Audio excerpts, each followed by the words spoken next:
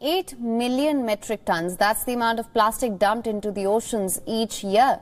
Plastic pollution has been taking a toll on marine life. A new study has now suggested that coastal species, are adapting to polluted seas.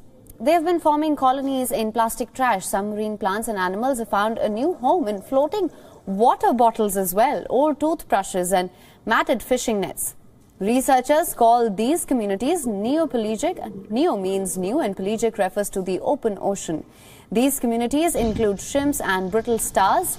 Scientists first began suspecting coastal species could use plastic to survive in the open ocean for long periods after the 2011 Japanese tsunami. It was the time they discovered that nearly 300 species had drafted all the way across the Pacific on tsunami debris over the course of several years. But confirmed sightings of coastal species on plastic were rare. Now, it is not known for how long species can survive on plastic colonies. Meanwhile, experts have warned that plastic pollution in the ocean remains a major threat to marine life. This as several animals choke on microplastic dumped into the oceans.